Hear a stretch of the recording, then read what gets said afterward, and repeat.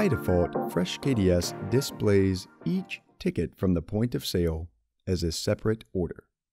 For example, if you ring up a double cheeseburger and close the ticket in the point of sale, then ring up a hamburger and close that ticket in the point of sale, you will see two orders on your Fresh KDS screen. Depending on your business model, it may make sense to combine tickets on Fresh KDS.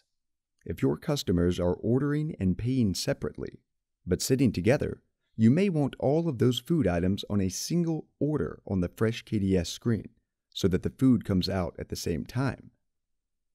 Fresh KDS has a Combine Orders feature that allows you to combine items if the ticket name and order type are the same, and the orders are placed within 5 minutes of each other.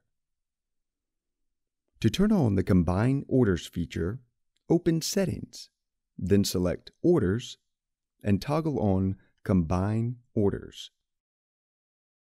With Combine Orders turned on, if you ring up a second ticket for a hamburger using the same table number and order type, the hamburger from the second ticket will be added to the first order instead of creating a second order on the Fresh KDS screen.